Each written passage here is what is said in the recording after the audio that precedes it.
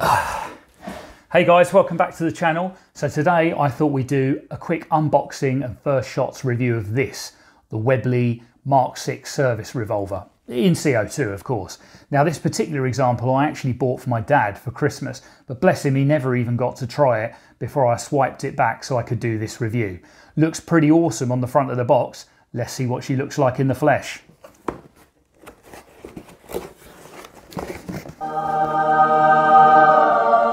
Oh yes!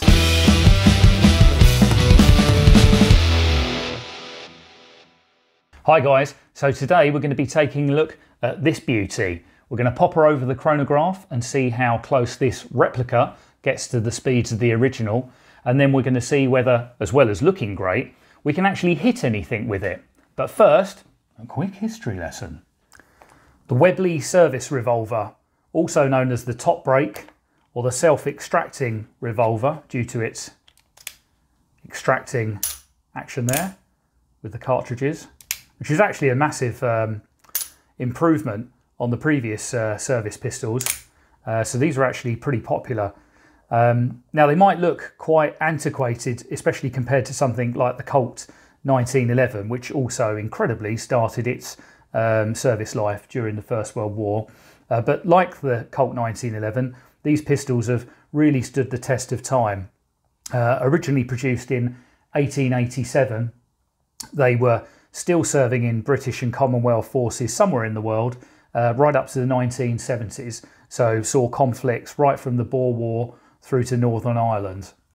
Now the Webley Mk6 service revolver, of course, is synonymous with World War I and the fighting in northern France in the trenches. It's almost impossible, I think, to hold this pistol and not imagine those young men, pistol in hand, whistles in mouths, waving the troops forward over the top, charging across no man's land in the face of the German machine guns. It really is an almost emotional experience to sort of hold this pistol. They've done a fantastic job of creating the original. Now, this has been produced to the original 1915 blueprints, and you can see here it's got the patent mark that they've put in, the Webley Mk6 patent 1915, and yeah, it's a beautiful piece of kit.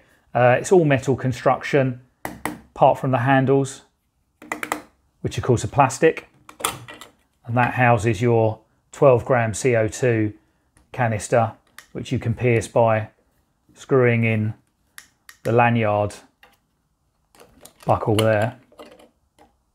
Pop them back on. So it's true to the original blueprint. It's 1.1 kilograms in weight, or 2.4 pounds in metric, 286 millimeters long, and obviously originally would have fired 6. Ooh, if I can get these out. Would have originally fired 6 .455 caliber cartridges, which would have had a hell of some stopping power. So originally they would have been busting out somewhere around, or up to about 330 foot-pounds of pressure. We're not going to be shooting them like that today. So in the end here, you can see you've got a little rubber gasket, and you pop your pellet in there, and then you're ready to go for your 6 shots. You've got either single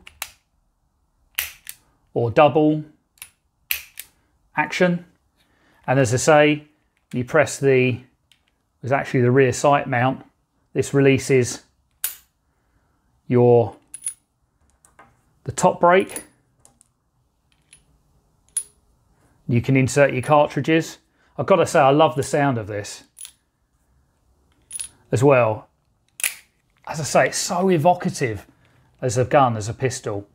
So what we're going to do now is going to take this gun down the range. We're going to pop it over the chronograph and see how it matches up with its would have been original 620 feet per second. Obviously we won't be shooting the same weight in grain pellets. We're just going to be shooting some probably 7.9 grain JSB Expresses today, and then we're going to get it on paper and see if it can actually, how accurate it is, see if it can hit anything. So I'll see you there. Hey guys, welcome to the range. So I've set up the chronograph here, and what we're going to do, as I say, is just fire 6 rounds over the chrono, and then we should be able to get some sort of an average in terms of the speed that this latest iteration of the Mk6 Webley service revolver is punching lead downrange. So I'm loaded up with some 177 7.9 grain JSB Expresses. There we go.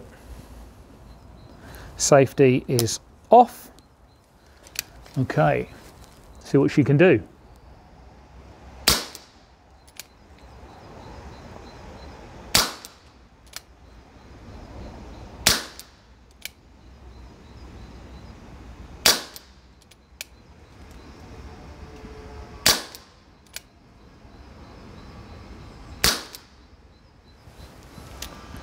And we're empty.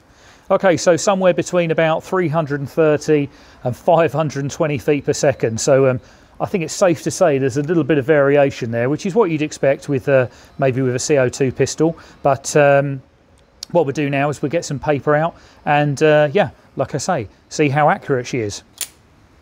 Okay guys, so the original Mk6 had an effective range of 50 yards. I'm going to be shooting today at 8 yards. Let's see how we get on.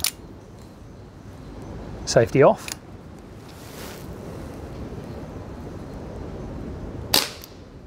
Not bad.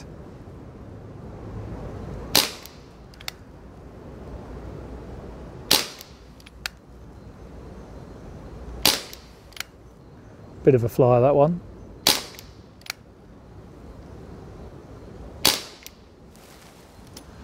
And we're empty. Let's go have a look.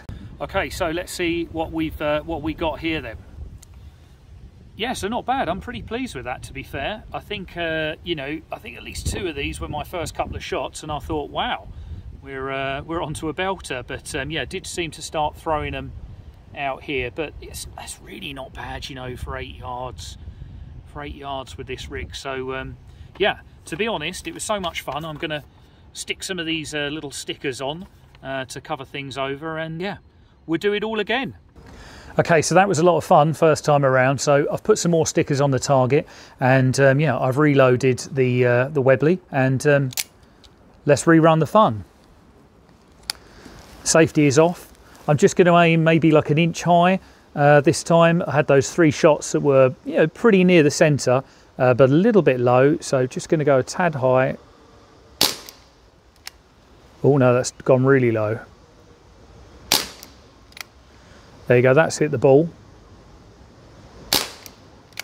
Not bad.